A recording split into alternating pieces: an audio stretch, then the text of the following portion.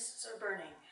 The tale of the Berkeley-Oakland Hills fire from an SCA perspective in alliterative verse after the manner of Gawain and the Green Knight.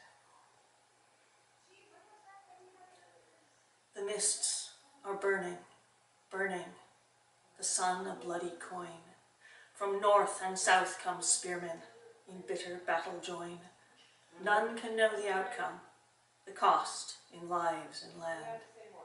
In the darkened nooning, how can Greyhaven stand? I tell now the tale of the strong ones, the spearmen, who fought against the foe and the fire that raged. Stout was their striving, long was their labour, no victory certain, and bitter the fray. Day dawned in brightness, sweet were the breezes, no sage warned of danger, and no doom was foretold. In rest and rejoicing on hill and in valley, all welcomed October's good harvest and cheer. But deep in the dales gleamed an eye of red ruin, a shard from the anvil of the Wayland ta'en flight, and trees as its torches the spark blossomed baleful, till billowing banners of smoke stained the sky. Soon all the valley knew of the danger, and fear ran as high as the furious flame. For summer had scorched the grass to gold tinder, and quicker than lightning were steadings consumed. Swift came the spearmen, brisk to the battle, shining in noonlight, fair-faced and fell, casting strong spear floods against ramparts of ruin, wise to the wheel and the ways of the foe. High on those hills stand the halls of great heroes, Sarandip stately, Greyhaven proud, hearths graced with gold and with richness of learning, the Tower of Claremont, the jewel of all. Brands borne by wind blasts send spark children spreading, and great grows the glow and smoke smothers the sun. Ranged on the housetops young heroes stand vanguard, whetting the roofs against arrows of flame. Flee, cry the townsmen, the terror o'ertakes us, none may stand fast against this furious fiend. And the lords of Greyhaven cried out in anger, who will defend then our hearth and our hall? The spearmen are valiant, but narrow their numbers, no match for this bane fire. Spake then the earl, the horn call cries loudly for aid in this hour. Make haste to our succour, our hills we defend, and summon to slaughter our comrades come quickly from land's end and hilltop, from valley and shore. Many the men the war cry are heeding, lending their hands and their hearts to the fray. Here is no battle for huscarl heroes, this striving for spearmen. Defend you your own. The great glaives and engines are gathering grimly. Hinder them not, or destruction is sure. Obeying the earl, with anger abating, the young lords descended, still loath, from the height, protection invoking from ruth tree to rootstone, calling on Odin and Thor to take heed. And Greyhaven's lady, her household close gathered, riches must winnow, that worth might be saved. Hunters and hounds are led leashed to the wagons, and carefully cradled are books, harps, and swords. Moment by moment does danger march deadly. Goods, gear, and gold must be handled with haste. Little indeed beyond lives now are looked for, and halting and heavy go wains from the hold. The perilous passage of hilltop and trackway is made midst the press of near neighbours and kin. So much to abandon to fierce fires feeding, sorrow unceasing for treasures untold. All the great steadings of Claremont's green hillsides left to their fortune, and many to burn. The foe roars, relentless, gaining and growing. The spearman strives stoutly grim on the ground. Bitter and baleful the sunlight strikes bloody, as capricious and cruel the wind laughs in scorn. Weary and weakened the warriors tremble, but onward they labour to beat back the storm. The mists are burning, burning, the sun a bloody coin. From north and south come spearmen in ceaseless striving join. None can know the outcome, the cost in lives and land. As sunset stains the hillside, how can Greyhaven stand? Eathas of Skara has come forth to offer the shelter of Markheim to Greyhaven kin. Ties of both blood and of friendship must answer such desperate need as this danger makes known.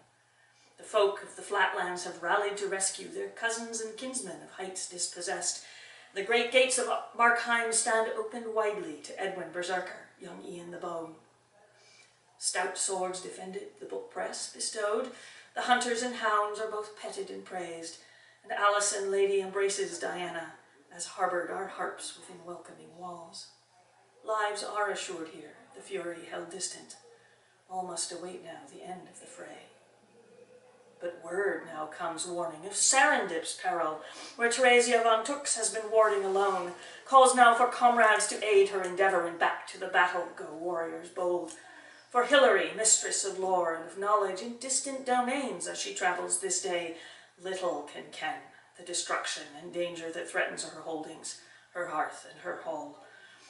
Lord Veldt von Markheim, Eathus of Skara, the Lord of Teresia of Rivendell fair, valiant venture once more the Inferno, set forth in foray to Sarandip's aid. Passing steep places where spearmen keep counsel, they gain the hard hillside midst deafening din. The fire, harsh, harrows the trees and the houses, but standing are Sarandip's towers unscathed. Broad-beamed the door, but more doughty the danemen, more than proud portals their purpose would pierce. Now gathering gold, the rolls and the records, rescued the riches the steward holds dear.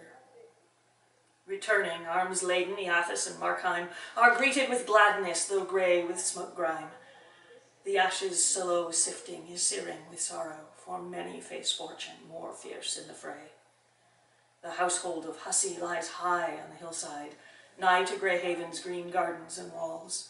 Brushed by the burning, Lord Robert the Upright took the great spear his wife's sire laid by, and defying all danger, keeping close counsel, pressed by the peril but never dismayed, Lord Robert, unceasing, has kept clear his thane-hold, a hero of heroes, undaunted and bold.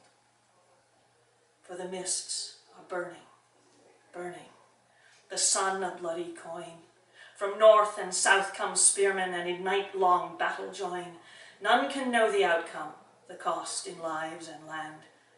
When dawn returns the daylight, will Greyhaven still stand? Dark now the dales, dim in the twilight, black from the burning are hills that gleamed gold. Nightfall, relentless, draining the daylight, makes even the bravest ones blind in the strife. But still, on the hillside, the tower of Claremont shines white and unravaged midst ruin and spoil. Spearmen speed onward, no least light avoiding, wielding white waters and weapons of war. Darkness brings dangers that dawn might hold distant, all outcomes uncertain throughout the high hills. Strong through the hours of starlight, the spearmen hammered at horror as haunted men dreamed, or watchful and wakeful held vigil with victims, waiting for dawn to bring news of the fray. The long night now ended, the terror o'ertaken. The spearmen, victorious, ceased the stern spray. Grey-faced and grim, gaunt from their labours, their spears bent and broken, so boldly they strove. The warriors, weary, bring news glad and grievous. The brunt of the battle is broken with dawn. Daylight dispels the fell fire defeated. The deadly sun shard is returned to the forge. The toll of the terror now may be taken. 28 to number the slain. Heroes uncounted have aided the armies, bending their backs to banish the bane. Lord Veldt von Markheim, Edwin Berserker, Eathus of Skara, young Ian the Bold, James the Undaunted, Lord Robert of Hussey, earls and earldormen, spearmen and thanes. The list is yet longer than my tongue may tell it, but deeds do remain where the names be untold. The mists are burning, burning. The sun a bloody coin. From north and south came spearmen, in victorious battle joined. Grievous is the outcome, great cost in lives and land.